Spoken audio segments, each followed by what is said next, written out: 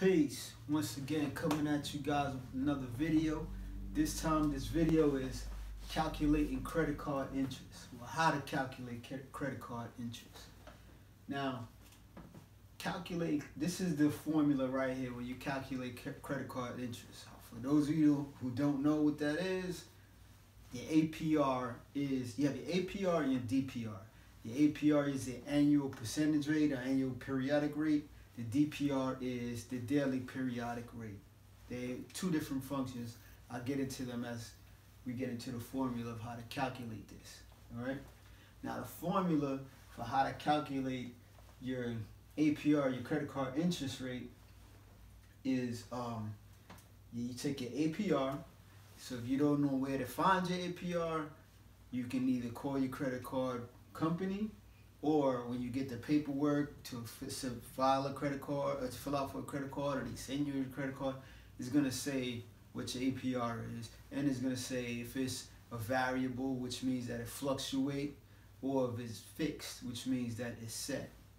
Now you take your APR, you divide it by 365 days in a year. That'll give you your daily periodic rate, your DPR.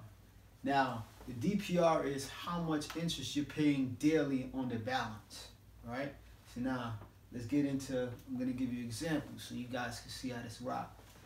So you got a credit card and the limit is $1,000 and you have a $200 balance, right? So you owe $200 on the card. So let's say your APR is 15%. So now, you're going to divide your 15% by 365, which is going to give you 4%, basically 4.1. This is going to calculate. Using the calculator, this is the number is going to come out on the calculator. So you're just going to convert that into a percentage. You can either multiply it by 100 or move the decimal over 2 spaces to the right. So boom, boom, we bust it or move it over to the right. So your DPR, daily periodic rate, is 4.1%, right? So every day you'll be paying 4.1% on that $200 that you owe. Now, if you guys want to figure out how much is 4.1% of 200, calculate it. Do it yourself. That's how you find out what I just gave you the formula. So that's how you'll find out exactly what 4.1% of $200. So you'll know daily what it is you're paying on that money. Now, APR does not, it is different from interest rates. A lot of people kind of think that, they may have a misunderstanding and think they're the same thing, they're different. The interest rate is what it costs you, what the money is being sold to you for. Or you know what I'm saying? So it's like if you get a mortgage or a car loan or whatever the case may be, and they give you whatever the number is, interest rate, that means that they selling that money to you for that interest rate, for that price, right? That's how much they charge you for that money. APR is different. APR is, along with the interest, you're talking about any kind of fees and charges that come along with facilitating you being able to get this credit or this loan. That's the difference with APR. So over a span of time. So that's how they separate. That's how they differ. You say that better. So the interest rate is the cost of the funds, that how much it's going to cost you.